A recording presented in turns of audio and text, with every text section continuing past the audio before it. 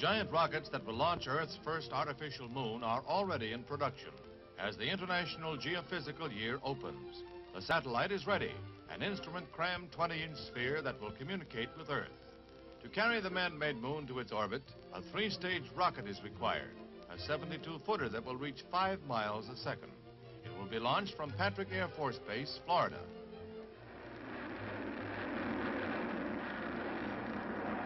The burned-out first stage drops into the Caribbean. Above the atmosphere, the nose cone is shed. Then the second stage is dropped, height 140 miles. A chain of radar stations tracks the flight. When the third stage cuts in, the speed reaches 18,000 miles an hour.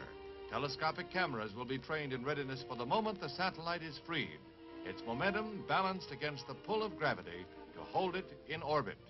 Every second it will broadcast data never before obtainable. Computers will predict its path, with ground observers checking for variations that will give new facts about every shape of our Earth. That is how man will take his first stride into space and put a new moon in the sky.